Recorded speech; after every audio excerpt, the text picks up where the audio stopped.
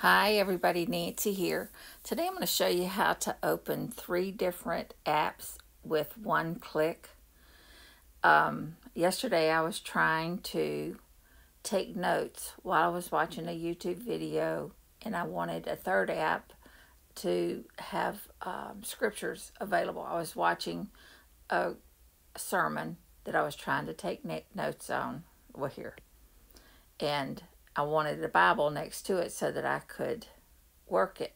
So I could take notes. Now, that's easy enough to just set up in Zoom Notes. It's fast and easy. However, I wanted to be able to do it every time. I just wanted to be able to click one button and it opened up everything, no matter what I like. So let me show you. If I close this down, I'm going to turn down Zoom Notes. I'm going to get rid of that, and there's just shortcuts left. I'm just suddenly decide I want to take notes. Let's say you're in class and you want to take notes.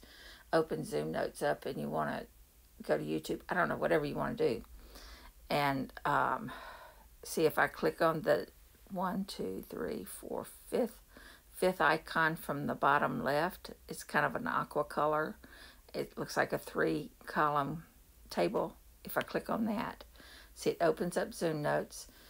On the left, it opens up YouTube on the right, and then it opens up a slider. Oh, I just replaced the slider on the right. So I'm gonna go ahead and close all that down again so I can show you how I did it. Oops, sorry. Okay, so I searched under Zoom Notes because that's how I named it. So if I open that up, go to the 3 dots, there's only 2 commands that's required to make that happen. It's called, the first one is split screen between. I knew that I wanted to split screen, so I just searched under split. And see, you can see split screen apps. So I looked at that to make sure, and yes, that's what it's going to do. So I just do a plus. I just tap on it, and that adds it. Now see how it gives you the option to click on the app, and now I can choose any app that I want to open up. Then I can go to this one, choose any one. Well, let's just choose something. And then if you go to the little right arrow, that one right there, it lets you change the ratio, which I absolutely love because I'm forever having to change, because I always want something larger on the left and something smaller on the right. It always happens that way. So I have the option, if I click on that, see, it gives me now the 2/3 plus 1/3. Or you can do other stuff, ask each time, shortcut, whatever. So you have those options now. And then I decided, well, I also want the pullover one, the one that you can hide if you want to. So then I searched under open because I had no clue what I needed. And I look at all the things that it pulls up under open, and see it's open app. That's what I wanted it to do. So if I look at that, it opens a specific app. All right, so that's what I did for the second command. Let me get rid of that. That's what I did there.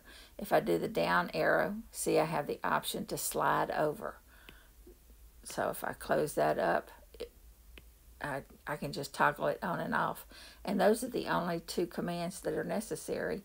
Now, of course, you would put it on your desktop the same way I've shown before. You just click on the eye on the far right here and see add to home page, which is what I did. And it gives you options of a bunch of different icons. They've got a lot of new icons out now. You just choose the icon you want to use, and you can choose a different color, and then just do add. And I'm not going to do that. I've already got it, so I'm going to cancel that. But that's all. So if you want to go ahead and take a screenshot, I'll go ahead and open up both of these so that you can see. Just know that